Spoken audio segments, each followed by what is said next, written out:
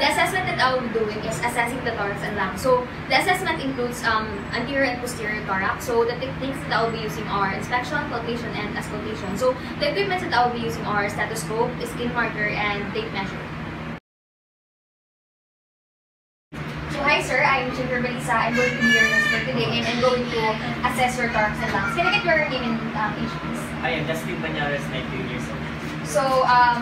So this assessment is necessary because it will determine condition of your thorax and lungs, and also I want you to cooperate for me so that you can do it in a good way, okay? So before that, I'm just going to wash my hands and I will close all the windows, the doors, and the curtains for privacy, okay?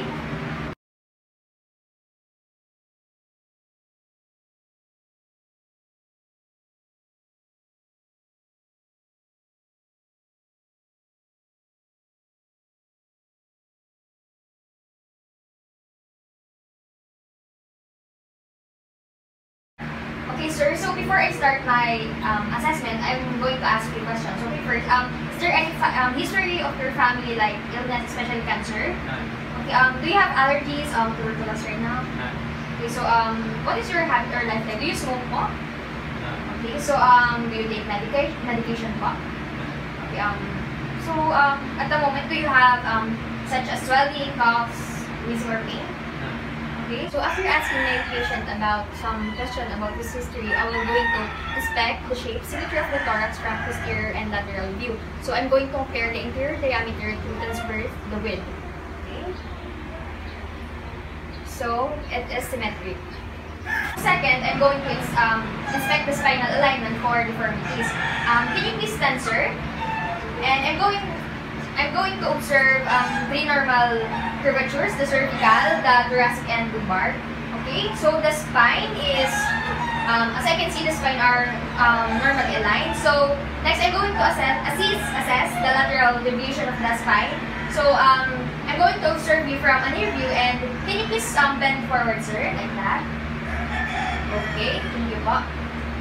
So now I'm going to palpate the posterior thorax. So there is a pattern to be followed. Okay.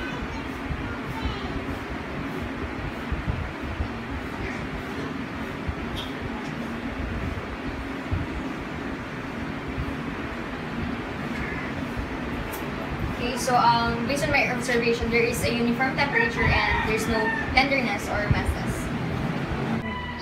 So now I'm going to palpate the posterior chest for respiratory expansion. So I will ask my patient to take some deep breath. Okay, sir? Can you take deep breath? Inhale, exhale, inhale, exhale. So now I'm going to proceed to palpating the chest for vocal or tactile firmity. So I will ask my patient to say words such as dumun or 1, 2, 3. Okay, sir. I want you to say dumun po. Okay, sir. Can you say it? Okay. Again, last time. So now I'm going to percuss his thorax. And there is a pattern to be followed. Okay, sir. Just relax po.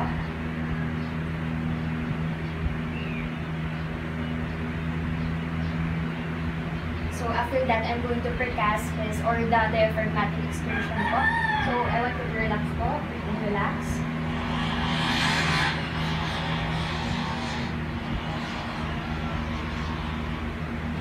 Can you sir inhale and hold it po? Okay, sir. Breathe and relax.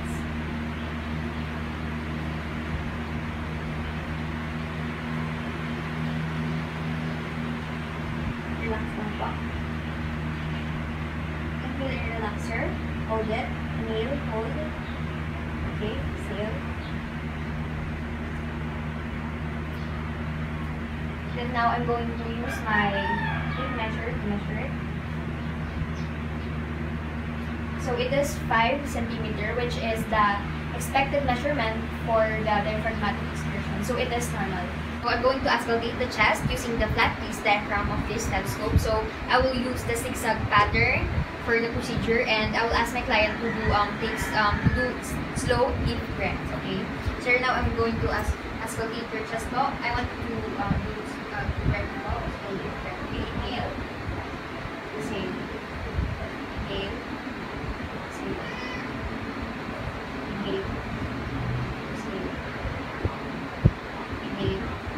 Exhale. So on my findings, it's just normal. Now, I'm going to inspect the breathing pattern of my patient. So, I'm going to watch as he breathes. Okay, sir? Okay, on my findings, the breathing pattern is quiet, or the breathing is quiet, and it is effortless respiration. So, next I'm going to inspect the costal angle and the angle which the ribs enter the spine. Okay, sir, I'm going to watch you again. Okay, so the costal angle is 90 degrees, which is normal. I'm going to palpate his anterior chest. Okay, sir, just here and relax.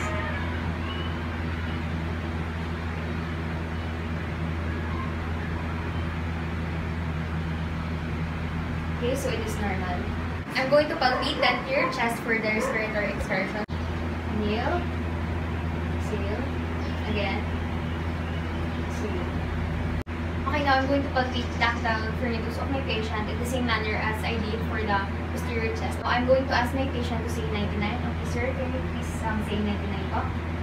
99. Yeah. 99. Yeah. Okay, next I'm going to percast the anterior chest systematically. Sir, just breathe normal po.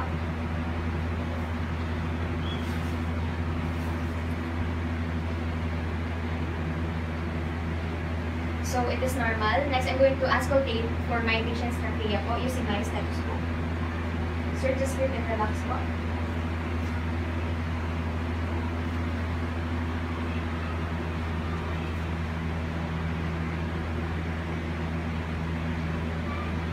Also, I'm going to auscultate the anterior chest of my client using the sequence I used in the percussion. Okay, sir, just breathe and relax.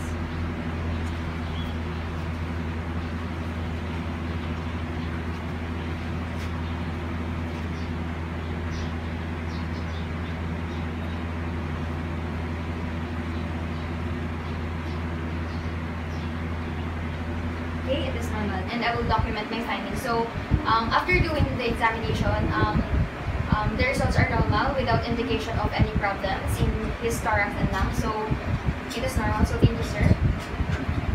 After I did the assessment to the thorax and lungs, I can say that all is good. There's no trace of abnormalities like weird sounds, and there's no such things like problems. So, it is okay.